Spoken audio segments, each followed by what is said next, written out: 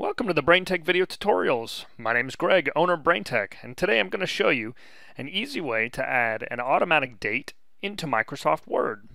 So I've got a Word document here, and what we're going to do is I'm going to add an automatic date to this Word document in the document's footer.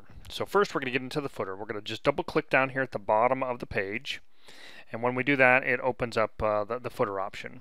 We're going to come up here to the insert at the top of the bar here, and in the text grouping we're going to pick this icon here that is insert date and time, and you can see it looks like a little calendar with a clock on it.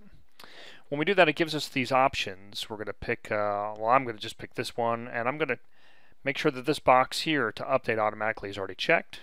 We're going to click OK. It puts my date down there. I'm going to go back to the Home tab, and I'm going to move that to the right side of the screen.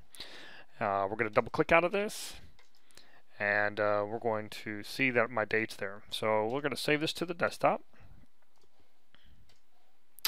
There's my document, and then we're going to change the date on my clock here to see if it actually changes.